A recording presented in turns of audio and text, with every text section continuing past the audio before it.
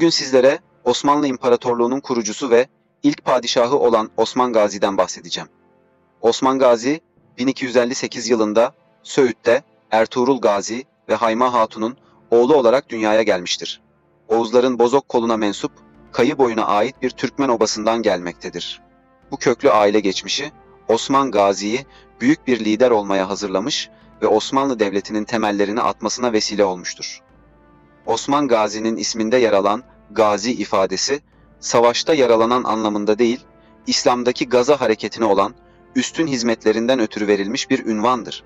Bu unvan, onun dini ve askeri başarılarını simgeler ve onun liderliğinin nedenli önemli olduğunu vurgular. Osman Bey, uç beylerinin en ucunda yer alıyordu ve 1300 yılına gelmeden önce en atılgan, cesur ve başarılı bey olarak tanınmıştı.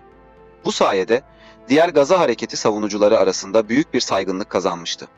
Bizans'ın elinde bulunan İznik'i kuşatmadan önce hattın üzerindeki önemli Bizans şehir ve kalelerini ele geçirmişti. Moğol baskısından korkan diğer uç beyleri için Osman Bey'in bu başarıları cesaret verici olmuştu. Bu dönemde Türkmenler arasında saygın bir konuma sahip olan ve Babai dergahının başında bulunan Edebali, Osman Bey'e Gazi unvanını vererek onu İslam aleminin koruyucusu ilan etmiştir. Bu, Osman Gazi'nin dini ve askeri liderlikteki üstünlüğünü daha da pekiştirmiştir. Ancak Osman Gazi'nin hayatında karanlık bir sayfa da bulunur. Amcası Dündar Bey, 90 yaşına yakınken Osman Gazi tarafından bizzat öldürülmüştür.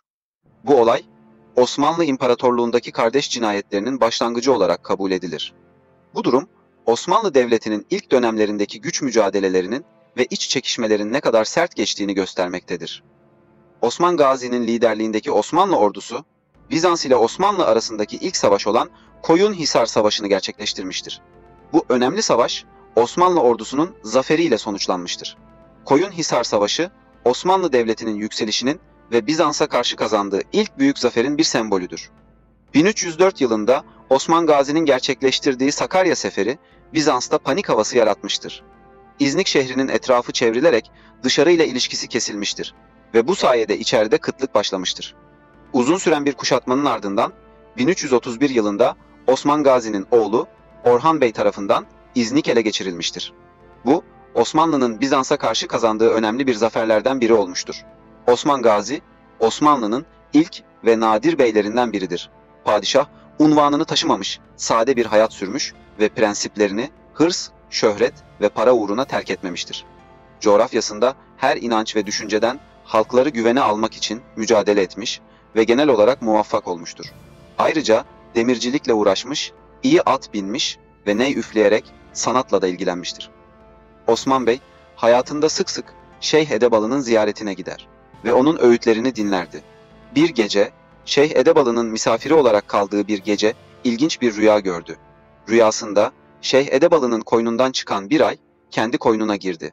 Ardından göğsünden bir ağaç filizlendi. Bu ağaç öylesine büyüdü ki dalları gökleri, kökleri ise tüm dünyayı sardı. Gölgesi bütün yeryüzünü tuttu ve insanlar o ağacın gölgesinde toplandılar.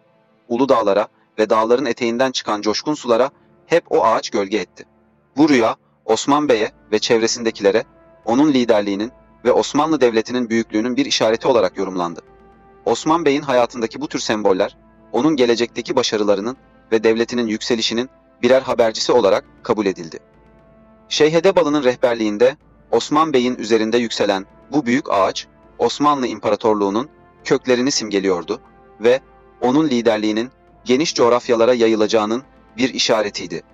Osman Gazi'nin kollarının normalden biraz daha uzun olduğu ve hatta dizlerine kadar uzandığı rivayet edilir. Osman Gazi'nin Bursa'nın kuşatması sırasında verdiği vasiyet üzerine, Bursa'nın fethinden sonra Gümüşlü Kümbet olarak bilinen Santeli adlı Bizans manastırının şapeli üzerine inşa edilen türbeye gömüldü. Bu türbe, Osmanlı Devleti'nin ilk lideri olan Osman Gazi'nin anısını yaşatmak için önemli bir sembol haline gelmiştir.